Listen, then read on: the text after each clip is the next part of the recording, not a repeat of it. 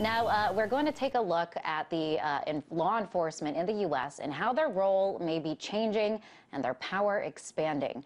We've shown you image after image of police using pepper spray on seemingly peaceful protesters. So pepper spray seems to have become the weapon of choice, but that's just the beginning of what police have in their arsenal these days, thanks to a program out of the Pentagon, one that not very many people know about.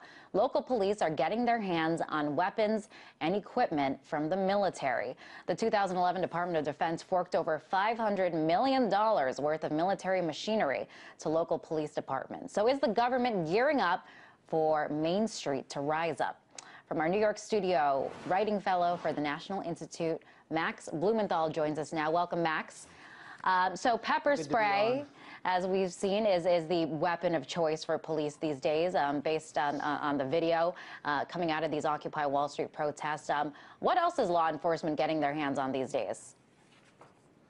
Well, first of all, I'm from the Nation Institute. I have to say that for my funders. But speaking of police funding, police have, as you said, just this year in 2011, received $500 million in surplus military weaponry from the Pentagon, which is authorized through the Pentagon's 1033 program. During the late 70s, Congress passed legislation called Posse Comitatus, barring the military from operating on American soil. And in the early 80s, there was an effort to circumvent that in Congress by arming police with military-grade weaponry. And now we're seeing that play out in the streets. People in the inner city in the U.S. have been experiencing this since the 80s, and now middle-class Americans in the Occupy movement are facing not only pepper spray, but things like the LRAD sound cannon, the long-range acoustic device, which can blast your cranium with 140 decibels, shaking your skull so hard even earplugs won't stop it. And as I reported for Al Akhbar English, this weapon has been tested on Palestinians in the occupied West Bank by the Israeli army. So civilians in the U.S. are now up against basically military-style policing. It sounds like you are calling this a militarization of the police force.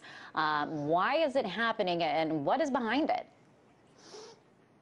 Well, it's been happening since the war on drugs, and what's behind it is a mentality among our police forces, our local police, that views common civilians, protesters, and common criminals, or as common criminals. And as I reported for Al Akhbar English in my piece, The Israelification of American Domestic Security, the former head of the Israeli Shin Bet intelligence services, Avi Dichter, who's accused of war crimes against the Palestinians, spoke beside FBI Director Robert Mueller at a police convention, at a convention before 11,000 top law enforcement officers. And after Mueller called Dichter his mentor in counterterrorism, Dichter urged American police to see to view their opponents, those they seek to arrest, as crimi-terrorists. In other words, to blur the line between common criminals and terrorists. So what we're seeing is not only a legal blurring of the lines between criminals, terrorists, and protesters, but something in the mindset of American policing and in their training, in which the civilian population is viewed as a hostile and menacing force that can be acted against with military-grade weaponry. But why are we seeing this attempt to crack down on everyday civilians? Why are we seeing this overwhelming police response to peaceful protesters? Almost, I mean, you're calling it like this military reaction. It's almost as if we're in a war zone and they're responding to terrorist threats. Why treat civilians like they're terrorists? There's definitely a fear among Michael Bloomberg, the mayor of New York, has said that he feared that the Occupy movement would gain too much of a foothold and would continue to expand. And I was there at the raid on Zuccotti Park in downtown New York, and what I saw from the NYPD reminded me of demolitions I've witnessed by the Israeli army and the Israeli border police inside Israel and in the occupied West Bank. And as I reported, there's been, since 9/11, since the war on drugs transferred into the war on terror, 9,000 American police officers have been trained by Israeli security and intelligence officials. Hundreds of top law enforcement officers have gone to Israel to train, and what they're learning there is counter-terror training by a country that has spent 63 years dispossessing and controlling an indigenous population. Now they're bringing that back into the streets in the United States against the civilian population. So you're seeing a process since the War on Terror of Israelification. And this is extremely dangerous in terms of what it means for the relationship between civilians and their protection under established civil liberty codes. Now, Max, who benefits from this militarization of the police force? I know Occupy Wall Street, they would say not the 99%. Certainly not the 99%, certainly not the police, because police have to do community work. And what we've seen is a counter-terror creep in our local police forces through a program called JTTF, or the Joint Terrorism Task Force, where the FBI and even the CIA are able to come in and dictate to local police forces how they can treat, monitor, and spy on local populations. The NYPD, as I reported and as the Associated Press reported, has set up what it calls a demographics unit. And this is following Police Commissioner Ray Kelly's several trips to Israel, where they've monitored virtually all areas of Muslim life in the United States.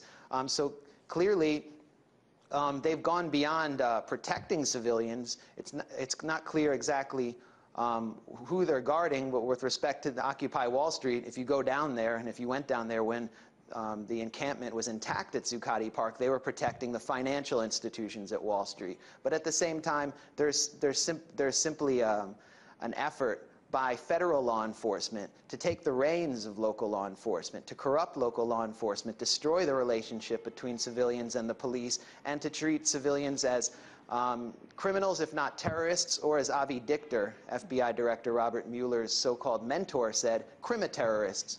I want to ask you, because in some ways it doesn't really make sense. We've pointed out on RT before that these police officers, they're part of the 99%. So why are they engaging in these hostilities against their neighbors, their friends, their community? You know, that goes to the mentality of just following orders.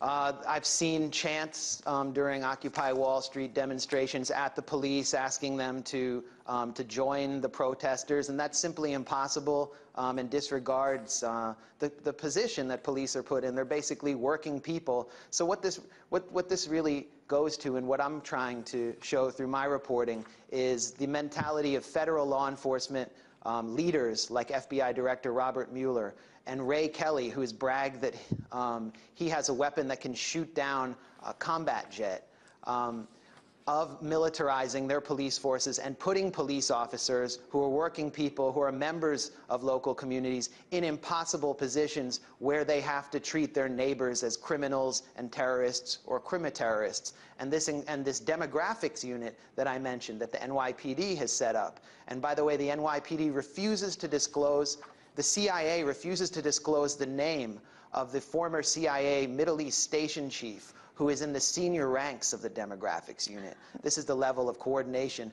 They depend on Muslims in Muslim communities to spy on Palestinian Americans and Pakistani Americans. Thank you so much for, we are out of time, unfortunately, but thank you so much for weighing in. That was writing fellow for the Nation Institute, Max Blumenthal.